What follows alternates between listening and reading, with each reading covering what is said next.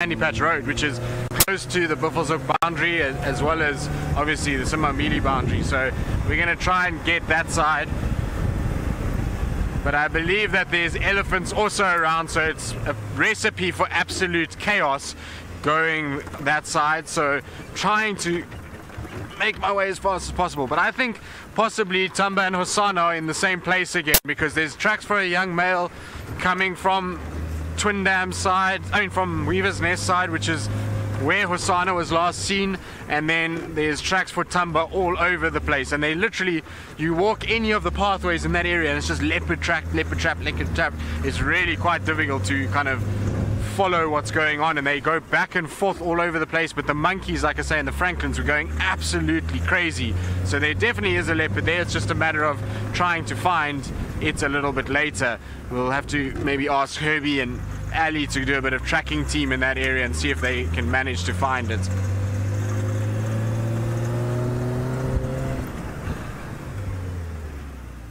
There we go. Now I'm trying to, like I say, race to get there as quick as possible. Unfortunately, I probably chose the worst road for these bolsters. These bolsters are absolutely massive, but once we get onto quarantine and then towards Vuyatela access, we're going to be absolutely fine. Then we can open up a little bit and use our gears to the best of our abilities. So, but all very exciting. It's amazing what can happen in a morning. It was quiet. Nobody had anything. There was no sign of anything on Buffelshoek or Torchwood. Everybody's been kind of looking, and now all of a sudden we've got a situation where we've got wild dogs chasing things around, elephants, tracks for leopards, monkeys alarm calling. It's all just going crazy. Out the way, Dove. Beep, beep.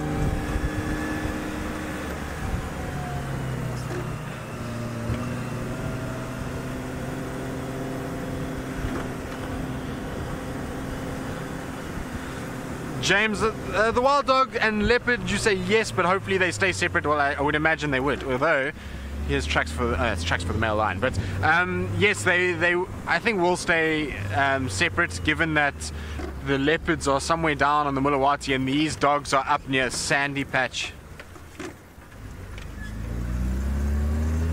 Right, let's see. I believe they're on Sandy Patch somewhere, so hopefully I'll be able to find them, and hopefully we'll have signal. It's often an area where we get a bit of issues, but I'm hoping that given that we're in Rusty, things will be better. Senzo, you're still on there. You're still alive. Senzo is just smiling behind me, holding on with this face of absolute terror as we're driving around. So we're trying to get over all of these bumps and race our way that way. Now this will be the first dogs I've seen in maybe 3 months since the last time I saw dogs, maybe even longer. I know that Taylor's seen them and Byron seems to get fairly lucky with them. I haven't seen dogs in quite some time, so looking forward to catching up with a pack again and getting to see them. It's always nice, and hopefully this is a pack that's got little puppies with them, because we haven't seen puppies for quite some time, and they are just coming out of their denning season, and so most of them should have little puppies with them. So let's hope that there are puppies there, and hopefully it's not the 3 dogs, because, well, if it's the 3 dogs, the chances of us catching up with them is pretty slim at this rate. So hopefully we'll get them. We're not far from Sandy Patch now. We're just going past Aubrey's, and so it's the next road to the right, and we should be able to be there. Sure. It's not a racing drive to get you.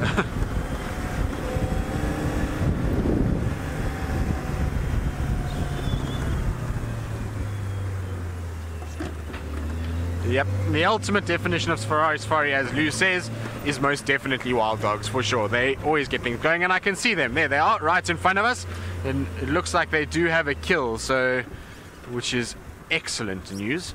I don't know what they've killed, but there is a number of dogs here. I don't even know how many. There's a lot, though. How cool is this, guys? I just want to get a little bit further forward so that we've got a nice open, clear view of the dogs. There's a bit of mating going on as well.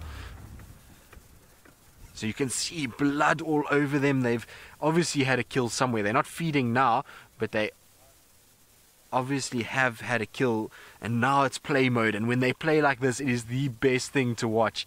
We are super lucky, guys. This is one of the most endangered predators in the world, and so we are fortunate to be able to get a view of them. Which pack this is, I'm not 100% sure. It looks like it could be the Investec pack. I'm just trying to count how many adults there are. So I think it is the Investec pack. I'm not 100% sure. It's been a while since I've seen them, so I'm just trying to recognize some of these individuals, but I think it is them. I just love, though, when they're in this mode. After they've killed, it's coolish weather, they go into complete play mode, and there's jumping all over each other, kind of go crazy, and sort of it's games and playing and up on their back legs, and it's all just super exciting. And like I say, to see these guys is as special as it gets. I know some people don't like them because they say they're ugly and that they are vicious and they are ruthless, but they are amazing animals. The ability to do what they do and the way that they do it really is just phenomenal, and I actually quite find them quite endearing. I like the way that they look. They've got these kind of funny markings all over them. No two dogs are the same.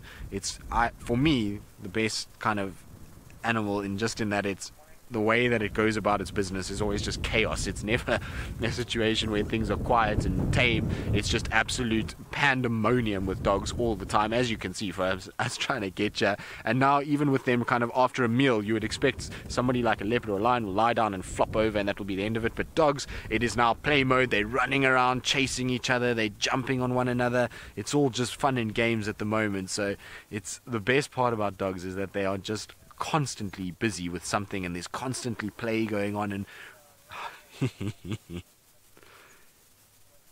that one's mating the other one's head. That's not ideal. Whoopsie. The ones in the back there are a little confused, unfortunately. No, you've got it all wrong. Other way around. Poor female. It's not ideal, I don't think. Anyway, maybe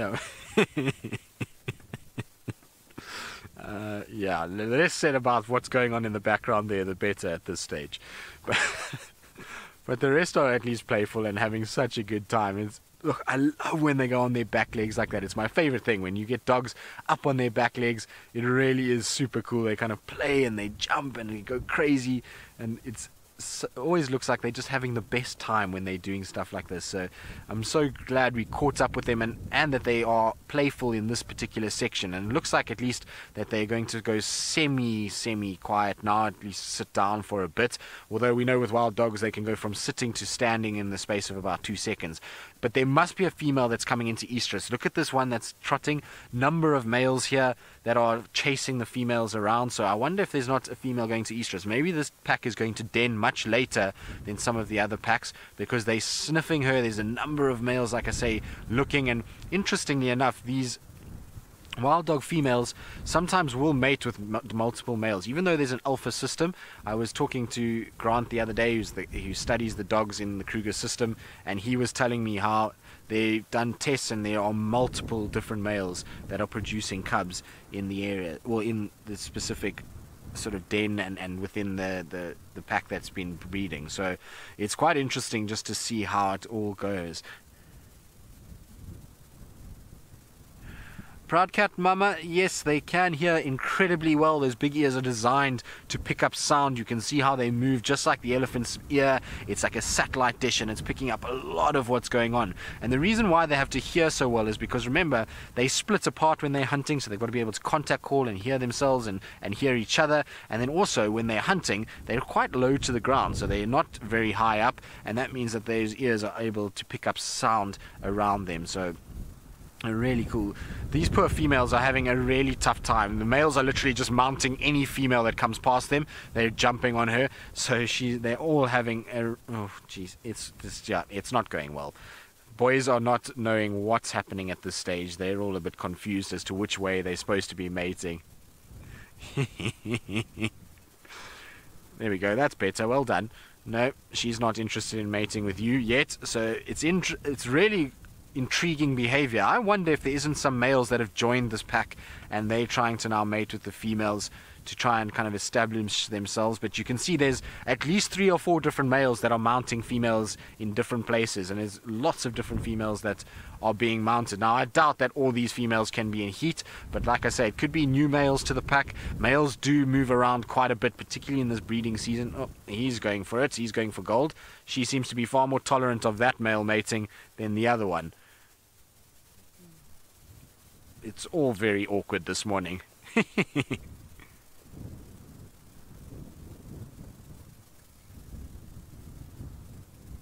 Campy and Judy's mommy, no, it's not only the alphas that mate. So the female wise, yes, she'll be the primary individual that mates. Once she's fallen pregnant, sometimes a beta female will also reproduce and will also mate with some of the males. So you can have a situation where 2 females go at it, and we'll be able to have the cubs. Oh no, what is going on here? Boys, you need some education, and females, see, I think she's trying to push him away and trying to keep him from mounting her from behind, and that's why we're getting this awkward mating. But in terms of males, you'll find that actually multiple males will mate with the female. It does happen. Generally the alpha male is the one that will try and mate the most, but it can happen in a situation, particularly in a pack where you've got new males that have joined. There's no real defined alpha male structure. You'll find that the multiple different males can mate with those alpha and beta females. So if you look here, there's 2 different dogs mating at the same time, so you can see very clearly that it's not just one male that is trying to mate here. There's multiple different males that are trying to mount these females. I don't think they're possibly mating fully, but there is definitely multiple males that will mount the females and will try and breed with them. So it's a bit of a myth that only the alpha male will breed with females. There is other males that do as well try their luck. Obviously the alpha will try and stop that as much as possible, but if he's mated himself silly, then you will find a situation that other males will come in and start mating too. It's late in the season though for these guys to be mating, although there have been recorded cases of puppies being born in October and November, so it is possible, but it is very late for mating to be taking place. I'm almost of the opinion, like I say, that there's new males that have joined and they're trying to assert themselves more than anything else. It's not that these females are actually in an estrus cycle, because you can see the females are not allowing it to take place. If they were actually in an estrus cycle and they wanted to mate, did you see that dog was carrying the other one off its feet? Oh, this is ridiculous. There's dogs that are carrying each other around. It's just all over the show. And there we go. So if they were in heat, you'd find the females would actually allow the males to penetrate and to be able to actually mate properly, which is what we're seeing here is not happening. They are trying to avoid actually mating with these boys as much as possible. It's a very awkward situation this morning. It's a very awkward sighting, but highly entertaining nonetheless. And well, I'm not going to lie, I've had a chuckle at a few moments this morning already in these wild dogs. They've certainly been quite entertaining.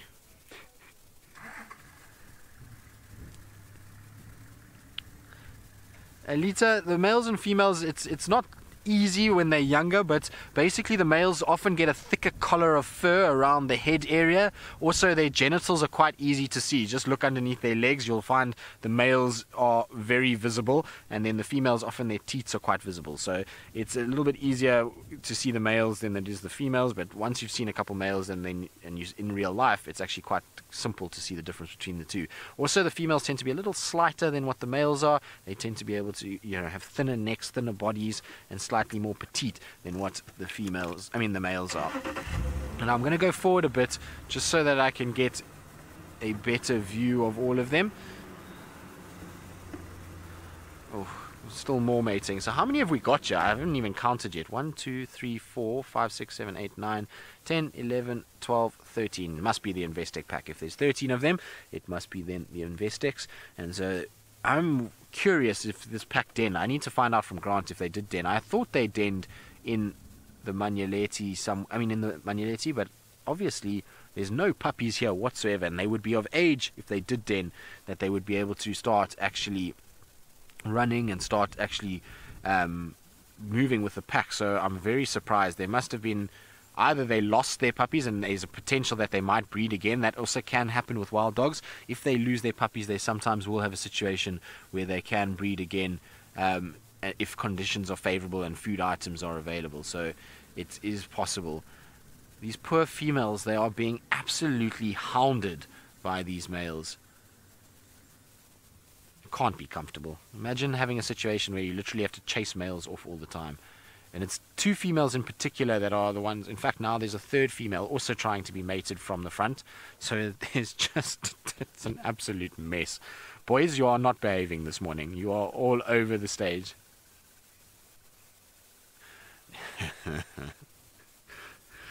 But look at this. You see how they're chasing, they're trying to wear them down, and whether or not they get it right is anyone's guess. At this stage, I don't think so. I think we're going to have a situation where the females are not going to give in. But there's 4 different females that are trying to be mated with by 4 different males, and, well, you can see all the males have got it wrong this morning. Nobody's got it right. There goes a dog being carried off into the distance.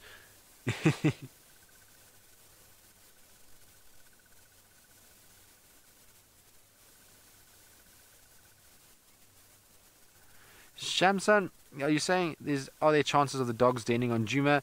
Shamsan, in all honesty, I think no. Given that this pack's core range is Manuleti Buffelshoek, very seldom do we see them down here in Djuma, so no, I don't think so. But I suppose it is possible. And in terms of gestation periods, it's a very, very short gestation that they have. So they don't have a gestation period that is very long. And the reason why is because, well, when the puppies are born, they're absolutely tiny.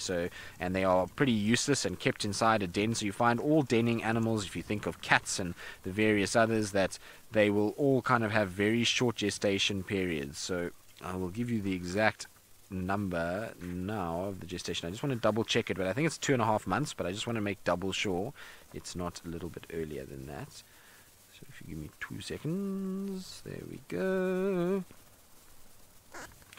Of course, now the information that I'm looking for, there we go, 69 to 73 days. So it's a very, very short period. It's just over 2 months. 2.5 months is how long they gestate for, so it's a very short thing. And if they did, let's say, fall pregnant now, we would be then looking at basically the end of November just into December, which is very, very late in the season for wild dogs. But it is all very messy at the moment. Like I say, this is an adult show that they are putting on this morning, and not even a good one either. It's just all over the place. There's dogs mating with one another, and amateur hour, exactly, Lou. It is amateur hour. You can see he's trying to mate with her. She doesn't want anything to do with it. She's bucking and bronking, and she's trying to stay away from him, but she's got no chance. As long as their males are around, it's going to be a case that they are going to be followed and mated and pushed and prodded and all kinds of different nonsense that's going to be going on.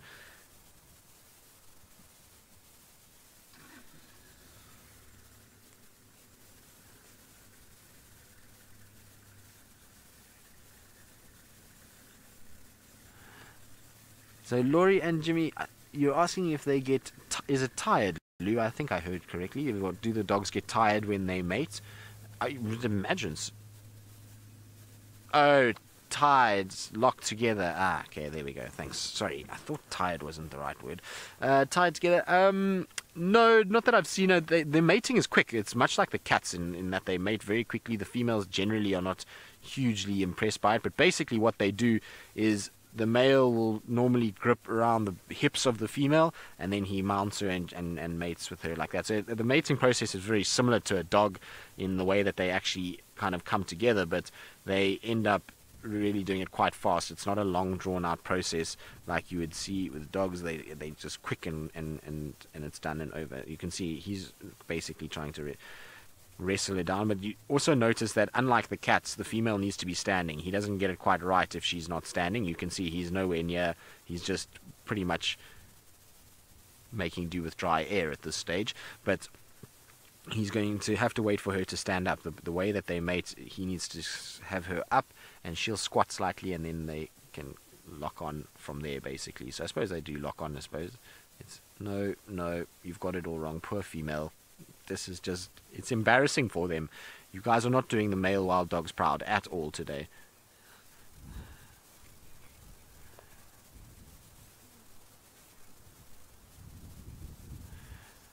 Walt, so the implications of having late season young ones is that hunting becomes a lot harder, and therefore providing food for the young ones is harder. It's more difficult. Also, they den in places like termite mounds or holes in the ground, and so rain is a big problem. It can often flood into those places and drown the pups. So that's some of the reasons why it's a huge issue to have dogs denning late in the season.